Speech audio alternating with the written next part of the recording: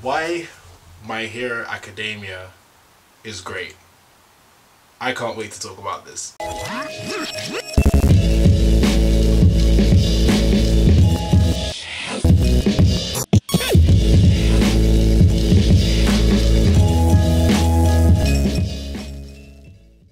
My Hero Academia is an anime slash manga that is written and drawn by Kohei Horikoshi and is produced by Studio Bones. This is a superhero anime about a young boy named Midoriya Izuku who, in a society that 80% of people have these special abilities called quirks, is a quirkless person. He has always had aspirations for being a hero, and one day he manages to meet his idol, who is the #1 hero, All Might, who happens to, you know, bless him with a quirk.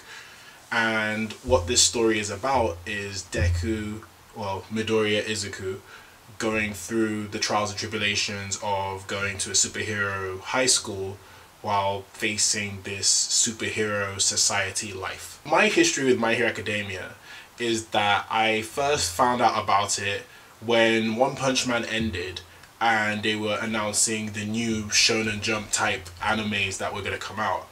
And I was curious about My Hero Academia because well, the name alone was called My Hero Academia, so I thought, oh, that sounds a little interesting. And the fact that it was by Shonen Jump also gave me intrigue. And the fact it was by Studio Bones, who, if you don't know who Studio Bones is, they're one of the best anime studios in existence. They've done anime greats like Darker Than Black, Noragami, I'm gonna get there. Blood Blockade Battlefront, or Kekai Sensen, Bungo Stray Dogs, Soul Eater, and the fantastic and amazing Mob Psycho 100, and the anime masterpiece, which is Full Metal Alchemist Brotherhood. If you don't know already, these guys are my favorite anime studio. And the fact that they were going to do a Shonen Jump anime, right, that is said to be in the vein of Naruto, about superheroes, straight after One Punch Man just aired, so I needed another superhero anime, I was already sold to watch this thing. I saw a PV of Deku punching in the red background and I was like, ooh, this looks really cool. Like, I saw the designs of the characters and I was like, wow, this looks really colourful and pretty. So I just had to watch it as well after seeing that. So yeah, you got me, Kohei, you got me good. When I watched the first episode, I was already intrigued by it, especially with the intro showing all the colourful characters and the fact that Deku was a more relatable protagonist than other ones. People were complaining and saying that he's a crybaby or he's a wimp, and I'm like, well, he has no quirk, like, what do you expect? Like, duh. Anyway, so after the first episode I was already intrigued, and then from there it kept on just getting better and better and better for me. The ending of episode 2, I don't want to spoil it for anyone, well, you probably know what it is, but when All Might tells Deku that you can be a hero was one of the most powerful moments I've seen in an anime, and that just was beautiful to see, especially with the music. From the first couple episodes, I already went from having intrigue to having investment in this series. Mild spoilers here. When it hit the 4th episode and Deku used his quirk for the first time, I said, alright, this is my new favorite anime, #1. Deku, you're my new favorite protagonist as well. And this was the first anime that forced me to read the manga straight away. As soon as episode 4 ended, I jumped straight to the manga and just started binging it. That doesn't happen to me. Usually I'll wait for the next episode, but My Hero Academia was the first anime to get me to do that. So yeah, they got me really good. Kohei, you got me, man. You really got me. As you can tell, I'm a big My Hero Academia fan. It is my favorite anime right now.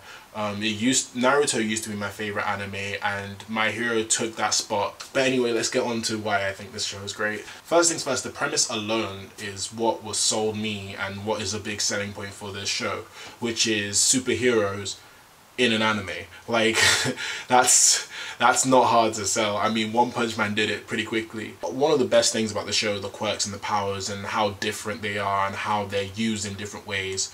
And even the whole hero society, I would say, is one really, really big selling point.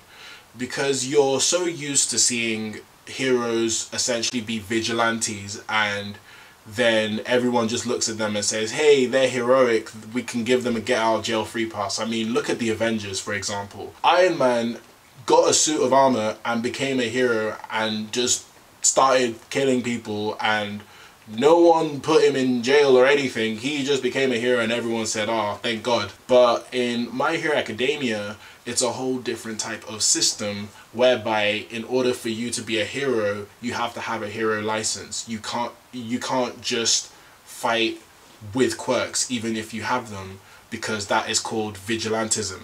So that concept alone was really interesting to me, because they're now is in that as a hero society with rules and regulations for heroes and powers and the whole well, society. I love the aesthetic of the show as well. I mean, it's very, very comic book-esque, and you could tell that Horikoshi was such a big fan of comic books, in the sense that you have heroes called heroes and villains called villains. It's very generic and straight to the point, but it's really, really stylistic in this hero style world. But enough about the Hero Society. So the premise of the show itself is the Hero Academy. It is called My Hero Academia for a reason.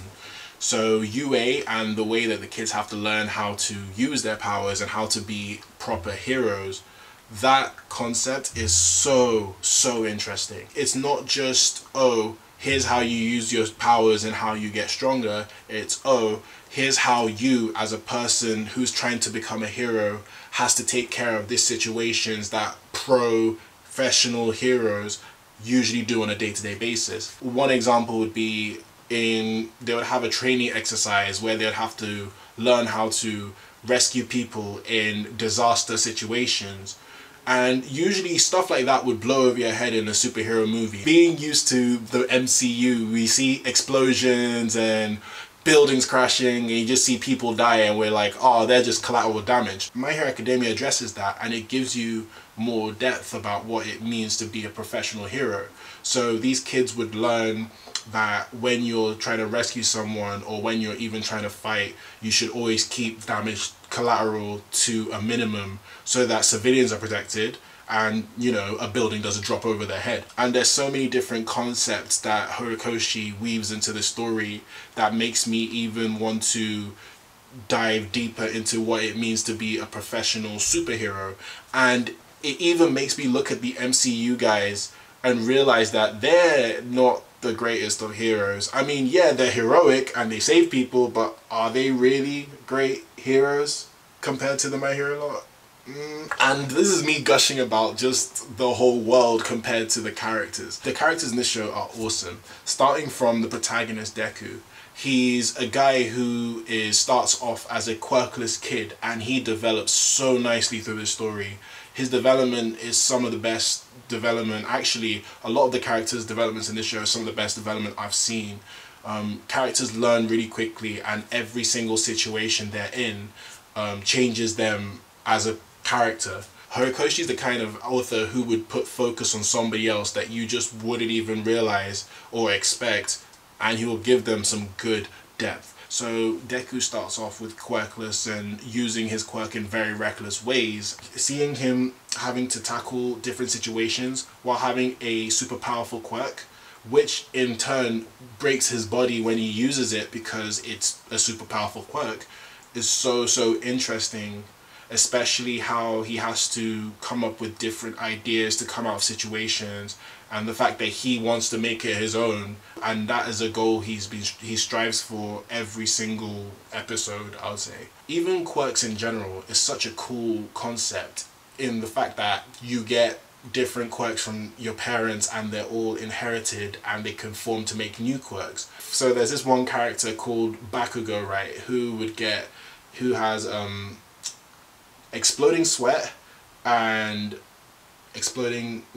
sweat and an igniting quirk, I believe. Yeah, so the sweat and an igniting quirk, which blend together to make an explosion quirk. Stuff like that. That's just interesting and smart. So other characters I like in the show are Bakugo, who is a character who before I thought he was like Sasuke, right? But to me he seems a lot more like Vegeta in that he's always aggressive, but he still wants to be heroic in a way. At first I did not like him because I'm like, come on man, just it's not everything on sight, bro. But after a while he grows on you and he develops so well, like a lot of the other characters. Another character I love is Shoto Todoroki.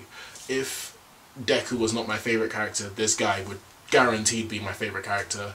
He's just so awesome, and he's he's a hero god, honestly. Like, I don't know, he's too powerful for this show, but I mean, he works in a way. So yeah, I want to see how he develops in the future. So yeah, that'll be interesting. And another fan favorite I'll bring up is All Might. So All Might is the #1 hero that Deku meets in order to get a quirk. So he reminds me a little bit of Captain America, whereby at first you think, oh, this guy is going to be too much of a goody two-shoes and kind of campy, and we've already gone over this hero phase. Like, we're in a new era where we have more cool and stylistic heroes. Having him have that campy superhero type old school form, and having him have this form whereby he's a regular human and he looks a little bit less happy, more depressed, and having that dynamic allows us to have more depth of character with him.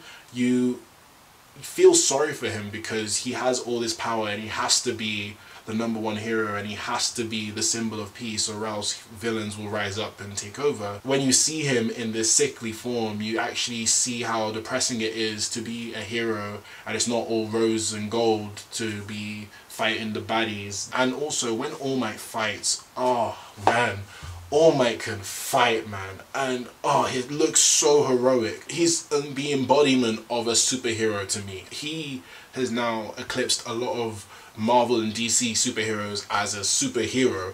He's the most heroic one I've seen in a while, and all he wants is just for the good and peace of the world. He's not looking for money or anything like that. So man, I have nothing but respect for All Might. In terms of the anime production, right, so the Studio Bones side, I'll say, this show is fantastic. When the animation is done well in this show, it's done flipping well. You'll see Sakuga left, right and center, and you see characters just go ham in this show, especially with superpowers. You get that movie level of superhero fights in this show, and I'm so grateful for that. And oh man, that's one of the reasons why I love this show as well. And what's interesting about the fights as well is, even though they are flashy at times, it's more to do with the message of the fights. What Horikoshi does so well is he'll set up a lot of the character interactions and the dynamics and the problems and issues for a couple of episodes, and then he'll bring you to this fight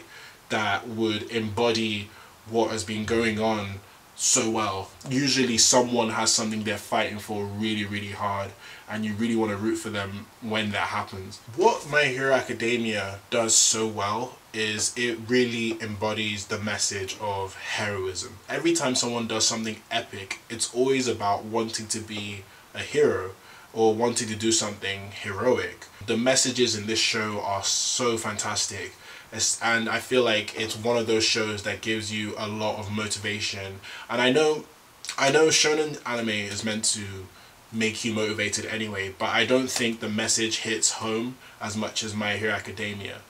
Seeing All Might give his all and fighting with his heart, or seeing Deku come out of nowhere quirkless trying to save someone, it makes you realize that you yourself, you can do anything if you put your mind to it. Honestly, I think Studio Bones has been doing a fantastic job with this anime, and I don't think anybody else would have been able to do it, mainly because of the animation. Yet again, this is the studio that directed Mob Psycho 100, so when I see some mind-blowing scenes in this show, I used to be surprised, but nowadays, okay, I'm not gonna lie, I'm still surprised, but I'm not like 100% surprised, because of course they're gonna animate something very beautiful. And the music in this show, my goodness. I heard that the guy who does the music in this show also does the music in Haikyuu, so I am not surprised, but I'm not gonna lie, there are some similarities with some of the songs, but the music feels so heroic and it feels so epic in scale that it makes this show shine even more. The openings as well are always fire in My Hero Academia. Even the endings, they're always fire. I mean, I think we've come to a point in anime where if you have a trash opening, it's kind of awkward because, like, you know, pretty much everybody else has fire openings every season, so you know what's going on with that.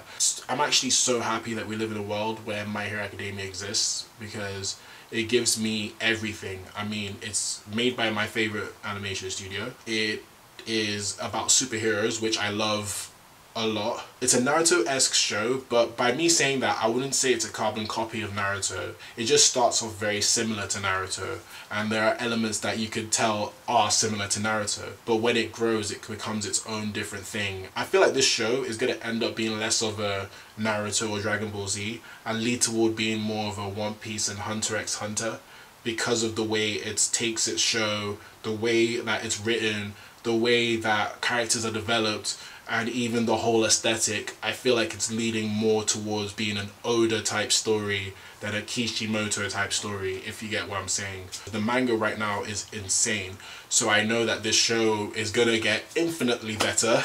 I don't know how this show keeps on getting better, but it does, and I really can't wait to see what they do in the future seasons.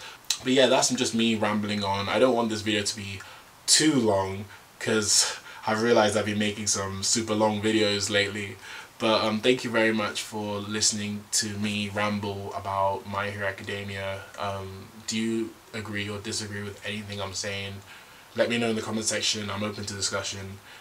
Please like and subscribe, and hopefully you'll be getting another video soon. I don't know. Maybe, whatever, we'll wait and see. And I hope you have a great day. Alright.